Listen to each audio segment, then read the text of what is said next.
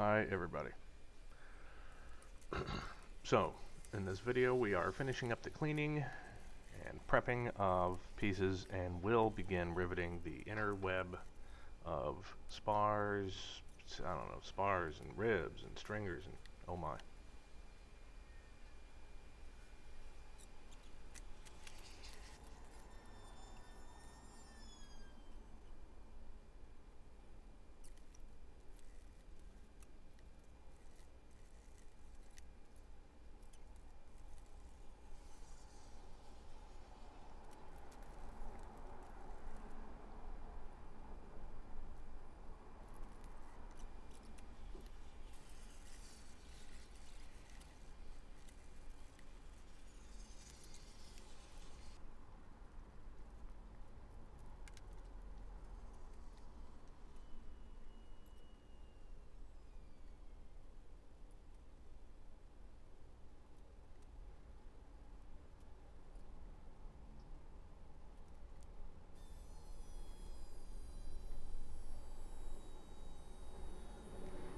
Here we go, finally. So, rivet squeezer is out.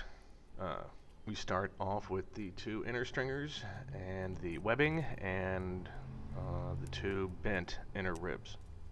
The ones whose flanges are pre-bent to deliver a nice 10 to 12.5 degree slant. I think the angle is 12.5 degree. Don't quote me on that one.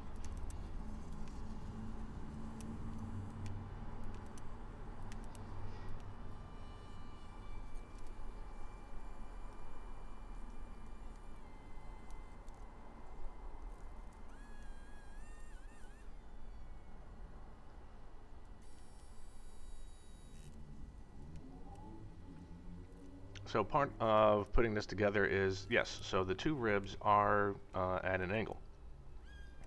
Thus meaning that the easy space to work in between the flanges where the rivets of the ribs to the webbing does not make it very simple. The big 90-degree bucking bar that I have just won't fit into, 70 degrees of space. So there you can see I've got the long 1 foot offset rivet set that I'm using.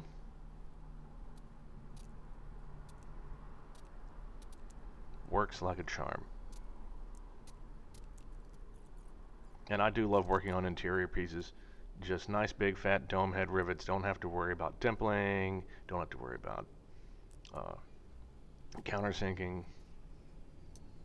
Just make sure the holes are clean, put a rivet in, buck it up, and it's done.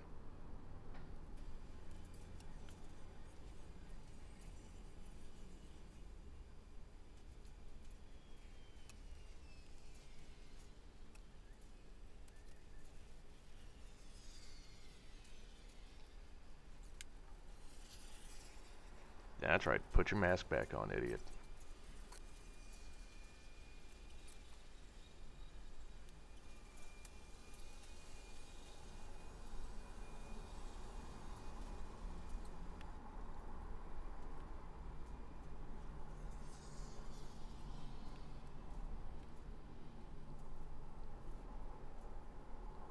So, yep, now that the small piece in the center is constructed, we will be moving on to starting to put all of this onto the front spar, which we will do next time.